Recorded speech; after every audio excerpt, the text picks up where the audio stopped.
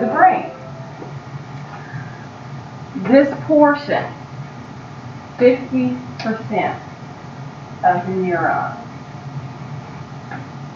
That means the remaining 50% have to be found throughout that huge cerebrum and the area of the brain stem. And 50% are found in this little teeny tiny portion. Wonder why. In that brainstem, and there are actually organisms out there, but the only thing they have is a brainstem. So the only actions that they do are instinctual. That's it.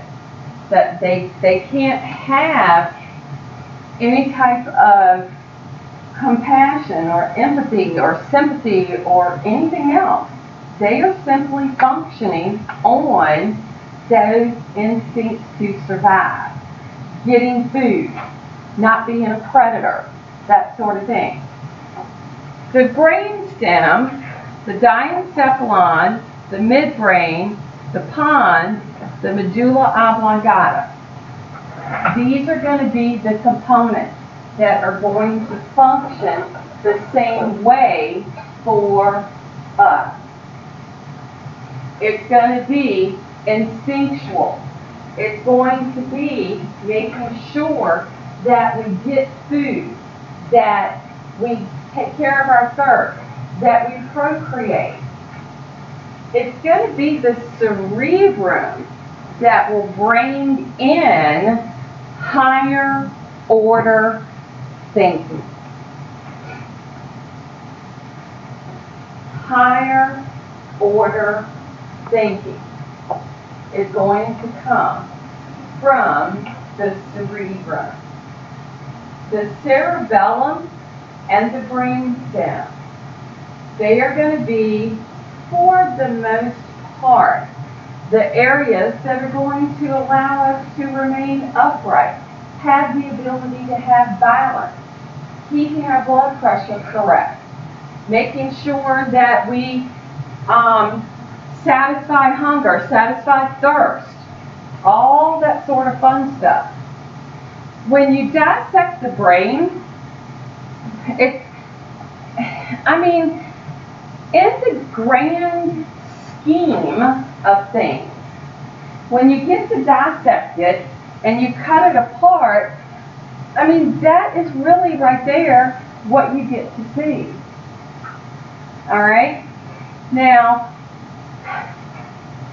the neurons that are present, of course, are going to be too small for you to actually, for the most part, be able to see. We still have a lot that we're actually learning about the different components of the brain and what they do, how they function, what they affect, and so on and so forth. It's really interesting, to say the least. And this is, believe it or not, this is tough but delicate tissue, if that makes sense. Okay? I know that, let me just put it to you this way. Anyone who goes into the area of neuro, okay, they get what they definitely earn what they charge. All right? I know for me, if somebody was going to have to cut off the top of my skull, root around in there with a stick, I want them to know what they're doing. Okay? Because they have learned that in certain areas of the brain, it is going to have control over something. This area of the corpus callosum, where it's this, it's a huge, very tough bundle of nerve fibers. Their job making sure the two halves communicate. Now that's kind of cool. They have learned with this diencephalon, look what it contains. The diencephalon, made up of my thalamus and my hypothalamus.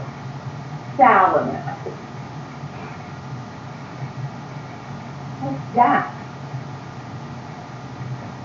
Or better yet, do you know what it's connected to?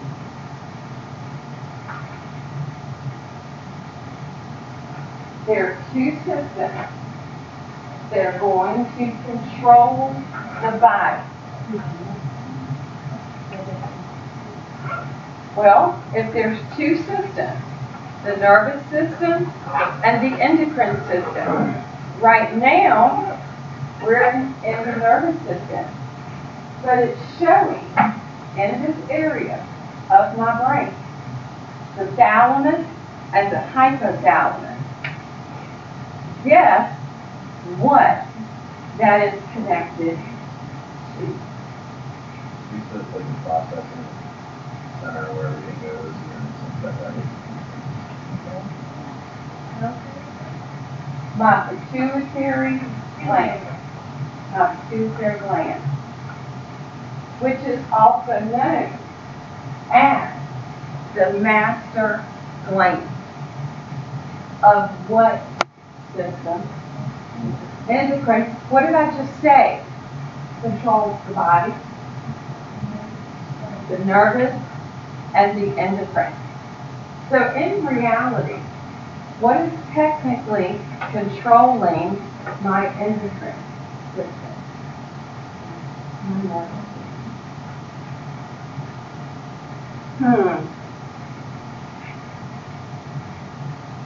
Remember this, because this is going to come back to it. Okay?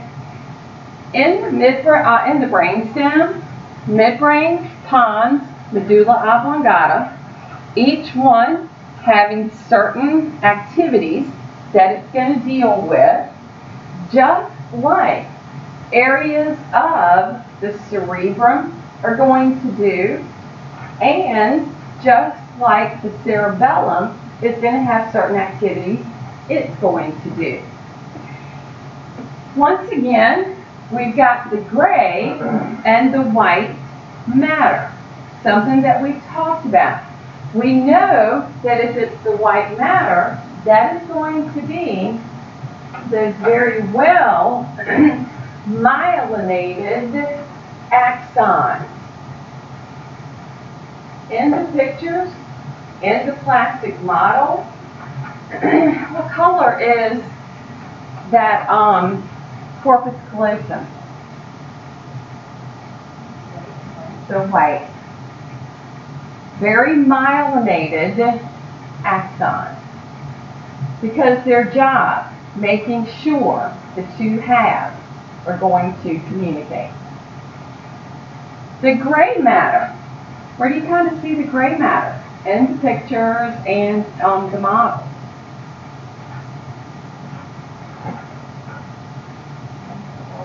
You're seeing it all to the outside. If you open it up and look at it, looks like the majority of it is the gray matter. Is that correct? In the gray matter, we're going to find, now, let's think back to what we think of as our structure of a nerve cell. Got that nerve cell body, got the dendrite, got the axon, and the terminal end. In the gray matter, I find my neurosoma. What part is that? My nerve cell body and dendrite, and then my areas of synapse. So how is it that this is going to work?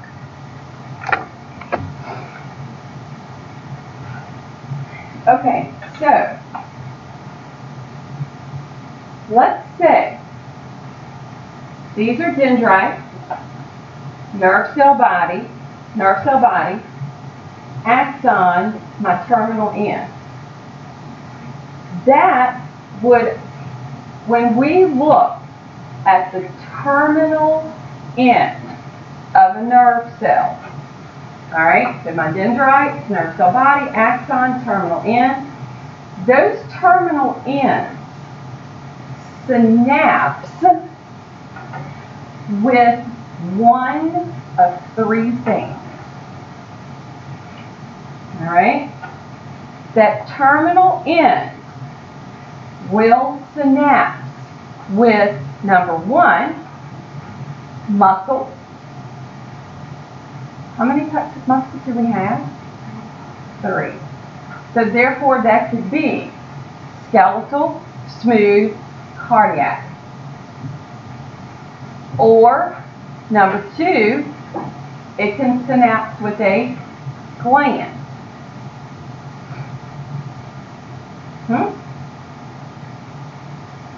What? What do I mean by that? Alright, I could mean my pituitary gland.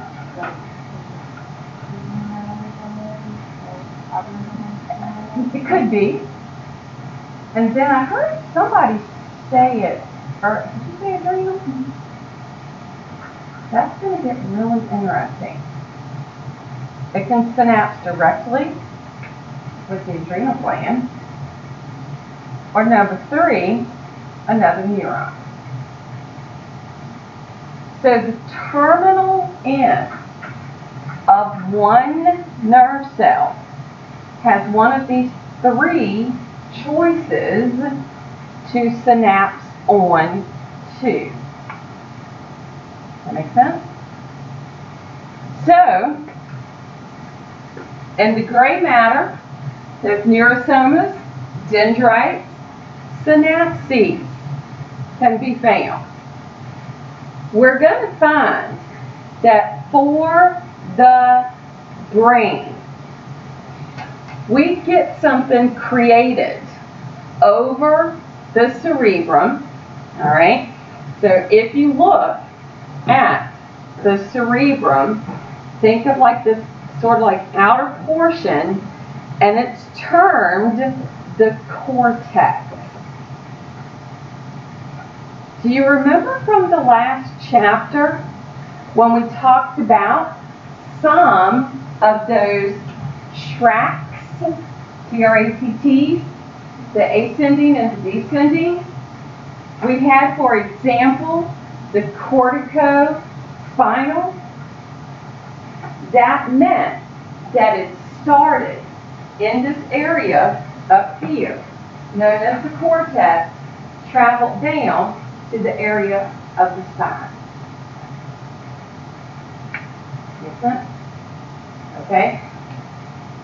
Now, the other thing that we have within this structure of the brain, the cerebellum, the brain stem, we're going to find that we have areas of very dense nerve cell bodies.